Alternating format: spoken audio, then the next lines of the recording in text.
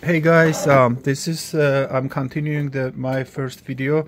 It's been a while. I have not done anything with this battery, but I did before I got this tool. This is the ImaXB6 AC version 2. I do have a non-version 2, but I'm using this one now, and it works good. I will talk the cons and pros with this discharging tool, but here I identified these two batteries were very weak, under 7 volt, and now I'm going one at a time. I just started, so I'm charging the battery 5 minutes with the current 2.5 amp. You don't want to do that over fast charging or 5 amp charging, because this is the two of them. I got it from the eBay, and I tested out. They are very good, holding the voltage pretty good.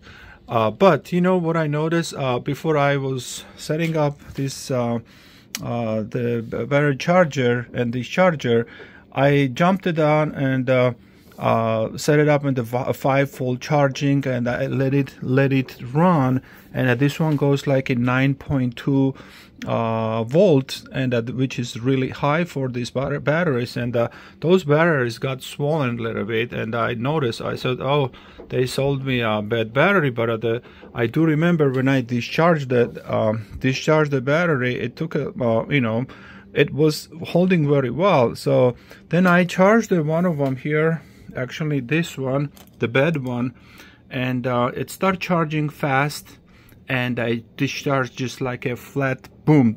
It dropped the voltage immediately. But anyway, if this one would have a setup, how many volts you want to charge, that would be great. And once when it reached the maximum point, wherever you set it up, if this one would beep, that would be awesome. That's what it's missing on this one. But discharging, you can set it up what voltage you want to discharge, and it will stop and beep. But for some reason they forgot to do that in the programming, I guess. So I'm doing the 5-minute charging. In the current state, whatever I have here is the 7 point something. I don't exactly remember, but 7 point something. But from the 7 point something, 7.6 or 7.7, in 5 minutes it goes around 8.5 to 8.53 volts. So then I do the discharge, and here is my results. So here my results. The first one, I actually did not charge 5 minutes. I charged less. I went up to 8.3 volts, and rest of them, say when I go up to 8.5 in 5 minutes, and then I discharge 5 minutes, I get 7.8, 7.7. So the first one is the good one, but I will recharge again, but I'm pretty sure that's what it's gonna do.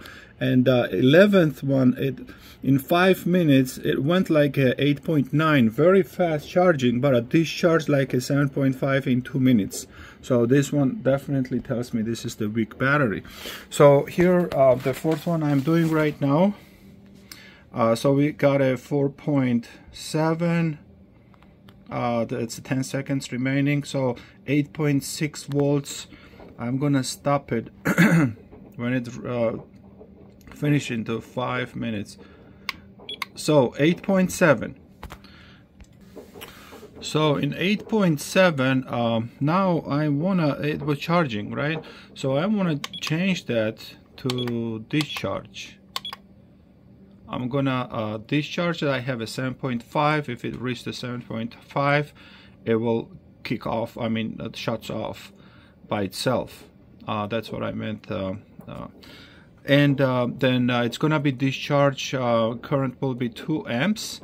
So do that. The press and hold. It's gonna start discharging.